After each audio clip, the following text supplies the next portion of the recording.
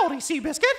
You know, I just wanted to say to you, first of all, bravo on that match at Full Gear against Strickland. I mean, it was so impressive watching two guys battle it out to see who could get more STDs. I mean, it was great stuff. Look, honestly, I don't have 30 minutes to stand here and have you talk to me like you normally do. So this is your interview, right? I will let you have at it. Enjoy, good luck. The reason that I have to go out there for 30 minutes is to wake the crowd up after they have to deal with somebody like you beforehand, putting them to sleep. But anyway, Minnie, as I was saying... Is this what you want to do? Is there something else you want to say to me? You know, it's funny you ask. See, my memory's not all that great, Minnie. I mean, I've been hitting the head a couple times during this incredible rain here. Do you think... I think the last time you and I were eye to eye, wasn't it when I, verbally bent you over in front of Bret Hart?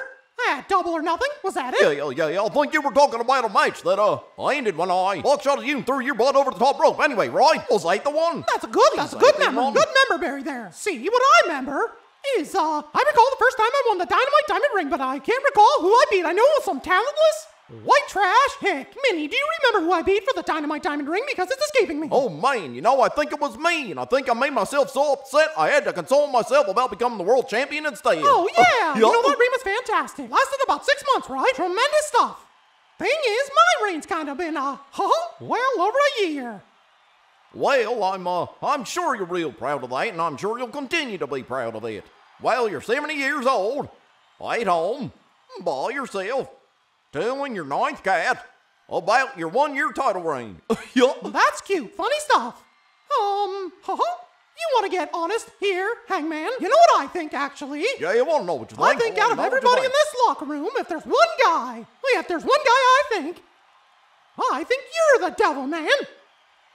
The devil? The mask? The mask guy? You think I'm running around in a Party City mask? Attack? Honestly, Mick, I've known you for a long time. Ain't for as long as I've known you. You have been a manipulator, Mick. If we want to be honest, just be honest with me, Mick. It's probably just you, right? You put on a mask, you run around, you attack your opponents, you pretend you attack yourself, right? I don't know what the deal is, but it's just you. Just be honest with me. Come on. You want more honesty?